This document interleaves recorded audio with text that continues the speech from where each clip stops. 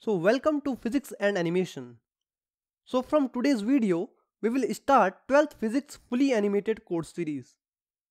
In this course, we will explain each concept, derivation and theory of physics with animation and visuals. And we will try our best that this series of physics and animation will clear all your conceptual doubts about 12th physics, as well as prove to be the best for the students of 12th class. So in today's episode, we will start with the first chapter, Electric Charges and Field, in the first unit, Electrostatics. So the story of 12th physics begins when scientists could deal with only one fundamental force in nature properly, the force of gravitation. Force of gravitation is a force that every body or particle of the universe exerts on each other. And it is the property of any body or particle. The force of gravitation depends on the mass, which means the body having higher mass will have more capability to apply gravitational force. Due to this gravity, the earth pulls every particle and matter toward itself. Due to this force, the moon is bound to the earth, or can be said that all the planets are bound by the sun. Even all the bodies found in the universe exerts gravitational force on each other. But another force existed, which was yet to be understood. And this force was sometimes seen to be more powerful than the gravitational force. Like the gravitational force, this force is found in every matter and is born in some spatial conditions. It sometimes appears and sometimes disappears. Such nature of this force was quite confusing for the scientists. The ability to apply this force comes to any body when rubbed from any other body.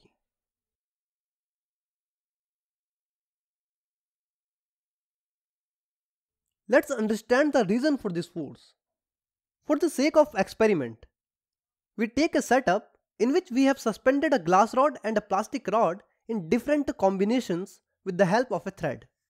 In the first setup, one plastic rod and one glass rod are suspended. In the second, both the glass rods are used. And in the third setup, we suspended both the plastic rods. Let's go to our first setup, where we have hanged the glass and other plastic rod. When we rubbed both rods with silk cloth and left them free again, the plastic and glass rod got attracted toward each other. And we have seen this nature of attraction in gravitational force as well. But when we move towards the second setup, and in the same way, we rub the glass rods with silk cloth, then both the glass rods starts moving away from each other. And here we experience the force of throwing away for the first time. Now, when we rub the third setup, where both the plastic rods are suspended with a silk cloth, we again experience the force of throwing away. Scientists understood one thing from such experiment. When we rub any two bodies, the ability to exert force on those bodies comes and call such bodies charged bodies. This process of accumulation of charge on the body was called electrification. And the second thing which was seen in this experiment is that after rubbing with silk cloth, different materials' bodies attracted each other. At the same time, the body of the same material was exerting a force of repulsion on each other. And some points scientists were beginning to understand is that the way mass is characteristic of a particle or matter, due to which all the bodies of the universe keep applying the force of gravitation on each other. Similarly, the charge is also characteristic of a particle or matter, due to which a particle or say matter exerts a force on another matter. The difference is that the gravitational force due to the mass is always attractive, while the force due to the charged bodies can be attractive and repulsive also. This force between charged bodies is named electrostatic force. The sticking of bodies to each other due to electrostatic force is called electrostatic cling. For example, if you rub a plastic object with your hair and bring it near small pieces of paper, the paper will be attracted toward the plastic object. In the experiment, we observed that when a glass rod and a plastic rod were rubbed with a silk cloth, the same kind of rod like glass and glass repel each other, and just like that, force of repulsion was observed between plastic rod. In contrast, the plastic rod and glass rods attracted each other. From this behavior of charged bodies, it is concluded that there will be two types of charges. Say the charge produced on the glass rod is of type A, while the charge produced on the plastic rod is of type B. Similar charges, that is A-type charge, will repel another A-type charge, and B-type charge will repel a similar B-type charge. At the same time, there will always be an attraction between dissimilar A-type charges and B-type charges. And we got a rule: similar charges repel, while dissimilar charges attract. So let us now know how the names of these two types of charges were decided. It was observed that whenever we bring two dissimilar charged bodies close to each other, a spark is produced with a glow. In Greek, such glow is called electra. Because of this, the charge is called an electric charge. With this spark, charges on both the bodies destroys and bodies become neutral. This process of loss of charge in bodies is called discharging.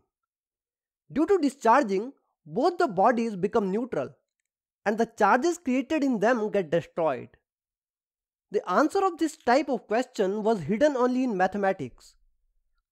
After adding two types of charges, the resulting charge became 0. When positive 2 and negative 2 are added, the final result is 0.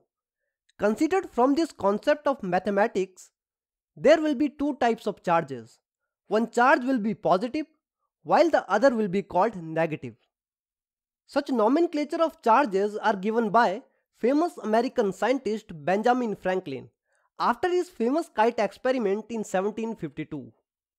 But the story remains. You must be thinking about how it will be known whether the glass will have positive or negative charge, and what charge will come in the plastic rod. So let's understand the electron theory to understand this.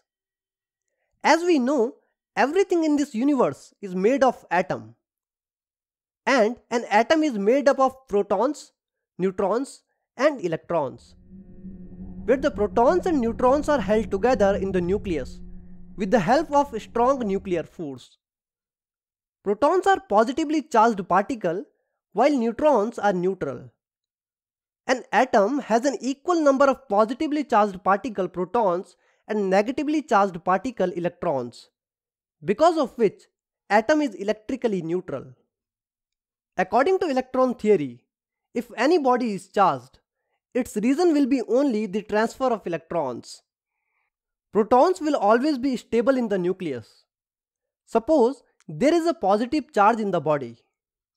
In that case, electron will have to be donated by the atom of the body, because of which the protons in the electron donating body will be more in quantity than electrons and will make the body positively charged.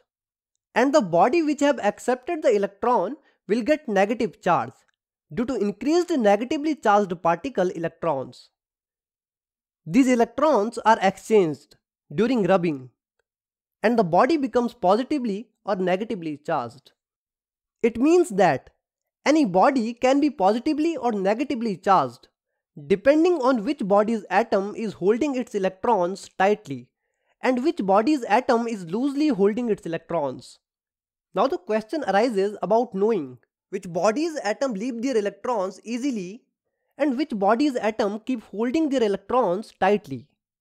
To understand this, after a lot of experiments, a series was prepared, which was named the electrostatic series.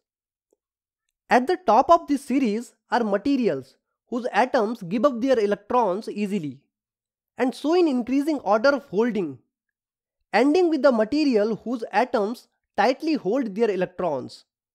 Now with the help of this electrostatic series, we can find answer of our question, that what type of charge will be acquired by glass and plastic rod after rubbing from the silk cloth. According to electrostatic series, if we rub glass and silk, The glass will easily give its electron to the silk. The positive charge will come on the glass and the negative charge will come onto the silk. Thus the glass rod used will become positively charged. And if we rub plastic and silk, the silk atom will give their electrons to the plastic, leaving the plastic with a negative charge while the silk with a positive charge, and the plastic rod will become negatively charged. Okay, so there are 4 forces found in nature, out of which we learned about 2 forces. First, gravitational force, second, electrostatic force. Apart from this, 2 more forces are found in nature, one of which is strong nuclear force and the other is weak nuclear force. Gravitational force and electrostatic force are long range force and are considered to be the major forces of nature, while the range of strong nuclear force and weak nuclear force is limited to the nucleus of the atom. This is why strong nuclear force and weak nuclear force are not counted among the major forces found in nature, while gravitational force and electrostatic force are counted among the 2 main forces in nature. That's all for this video. Now we will meet in the next video of this series. Thank you so much for watching.